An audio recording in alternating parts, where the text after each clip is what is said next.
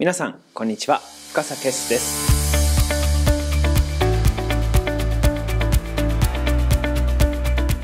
す。前回に引き続き今回も私動画で皆様にこれまでの歩み、もう少し大人になってからの話をさせていただきたいと思います。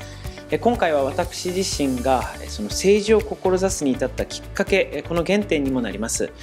私は大学を卒業後、一度財団法人でこの国際交流を行うようなですね、財団で仕事を3年ほど、2年かなぐらいしたんですけれども、その後ですね、どうしても海外に住んでみたい。前回もお話ししましたが、実は私ペルーで生まれ、ペルー人の母親のもとに育ったんですが、外国に住んだことない、いわゆる籍を移してですね、住民票を一回日本から抜いて住んだことが一度もなくて、一度は海外で住んでみたいな、仕事をしてみたい、そういったことを思う中で、できればですね、中東に住んでみたいという思いがあって、外務省の在外公館派遣員制度、これに応募いたしました。この中東で仕事をしたかったきっかけというのが、私の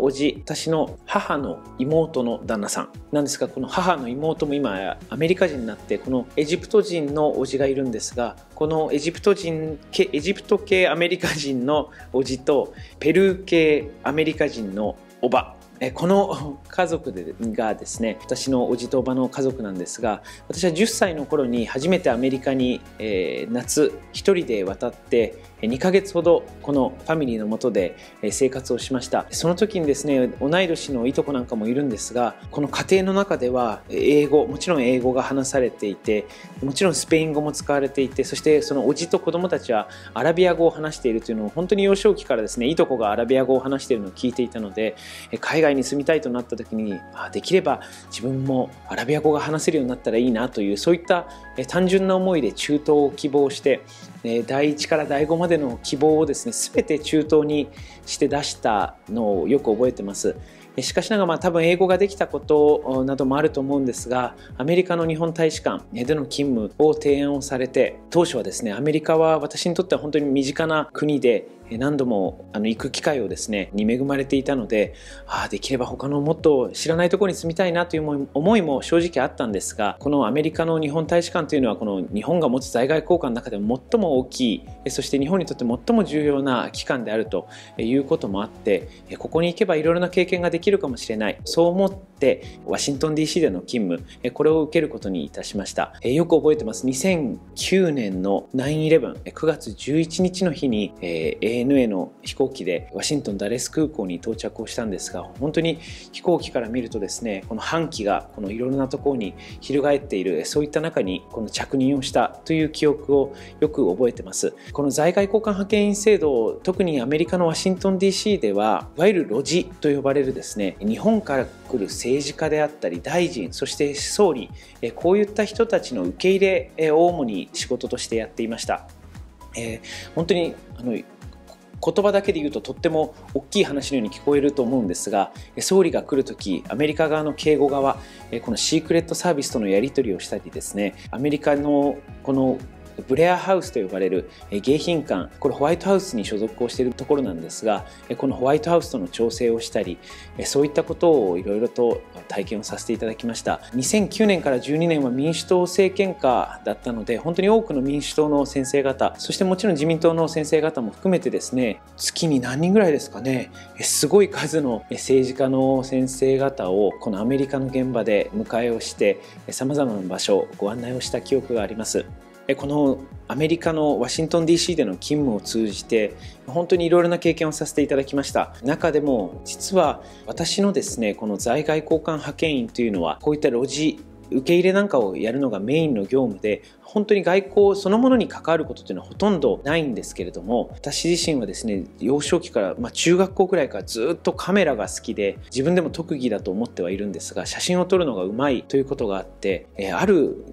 その大使館内のイベントでですね、一度写真を頼まれて、その写真を収めたらですね、当時の藤崎一郎大使が、彼の写真はとてもいいと、ぜひ今後大きなイベントでは彼を使うようにということで、本来私がやるべき業務とは別にですね、大使がぜひ何かあれば深作に写真を撮らせろというふうに言ってくださったことがきっかけで、様々な現場、本当に外交の現場にある意味で黒子のような形で目の当たりにさせていただくことがありました。本当に今でもよく記憶をしているのが 3.11、 この日本で震災が起きた直後にですね、本当に突然でした。ある朝、本当に3月の13日、4日ぐらいだったと思います。突然大使館に連絡があって、今からオバマ大統領が大使館に行くと、それでどうしても弔問して記帳をしたいということで、突然朝大使館に連絡があり、これから40分後50分後ぐらいにオバマ大統領が来るというふうに私も実は呼ばれて、よし君はじゃあ写真を撮りなさいと言われたのをよく覚えてます。それまでもですね、いろいろなレセプションで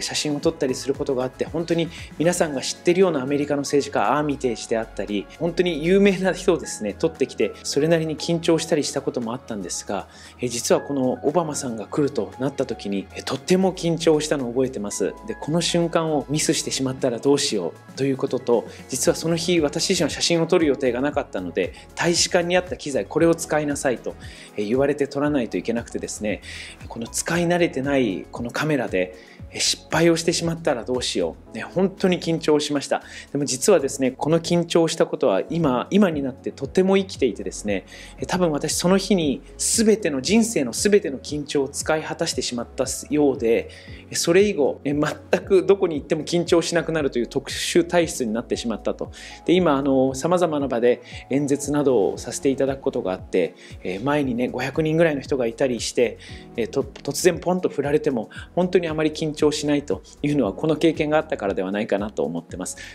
ちょっと話は外れてしまったんですが、そういったこともあって、このカメラがきっかけでですね、オバマ大統領や今のバイデン当時の副大統領ですねであったり、ヒラリー・クリントン国務長官、当時の国務長官なんかの会談といいますか、そういった弔問の現場、この世界のリーダーがこの日本の大使とこの話し合いをする場、そういった場に臨席をさせてもらいました。このカメラマンというのはいるようでいないというのがとてもいいポジションでして、オバマ大統領が来た時にはですね、本当に小さな部屋に私と大使とオバマ大統領とホワイトハウスの担当1人とホワイトハウス側のカメラマンと私だけ、この6人で本当に10分ぐらい一室にいるということがありました。今考えてみると本当に貴重な経験をこのカメラを通じてですねさせていただいたなと思ってます。なんか好きこそものの上手なれと、ちょっと意味は違いますけれども、この趣味っていうこともですね、いろいろなところで役立っていくのかなと思った経験でもありますし、あとはやっぱりこの世界のリーダーがどういうふうに話し合いをするのか、そういったものを目の当たりにできたということは私にとって大きな財産だったと思ってます。アメリカのその大使館時代はですね、先ほど申し上げたように様々な政治家、そして日本から来る大臣なんかの同行をしていたんですけども、その中で見た経験というのが今の私のこの政治の志、これを抱くに至ったきっかけになっていると思います。大きくは2つあります。まず1つ目がこの議員外交の姿というものです。先ほど申し上げたように多くの政治家をですね、このアメリカでアテンドするようなことをしていたんですが、この日本から来る政治家、この政治家の多くが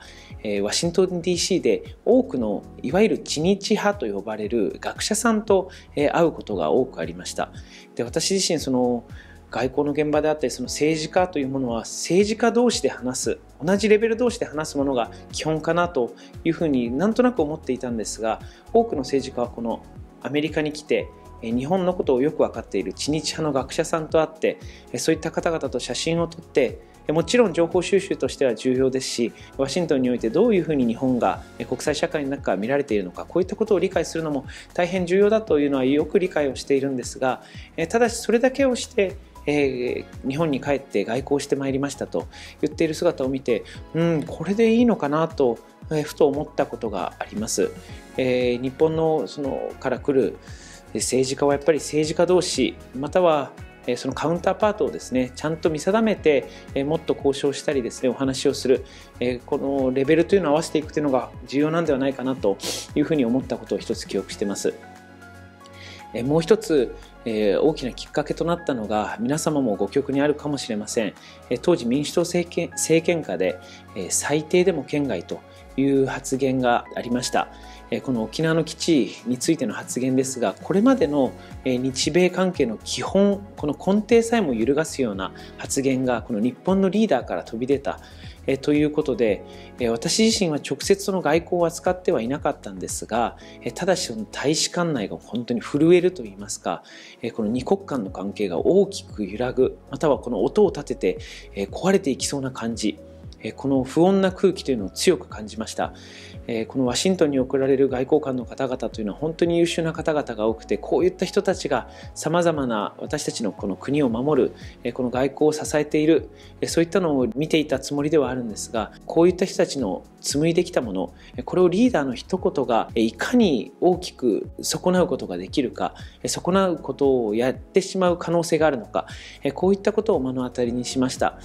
その時にですね、やっぱりこの政治の重要性、そして政治の責任というものをですね、感じたというのが私のこの志のきっかけになっています。今回は私のアメリカでの経験、特にワシントン DC の在外交換派遣員としてこの外交の現場を見てきた、そういった経験、そしてそれを通じて私が政治の志、この種になった経験について少しお話をさせていただきました。今後も様々なトピックについてお話をしてまいります。ぜひ皆様お楽しみに。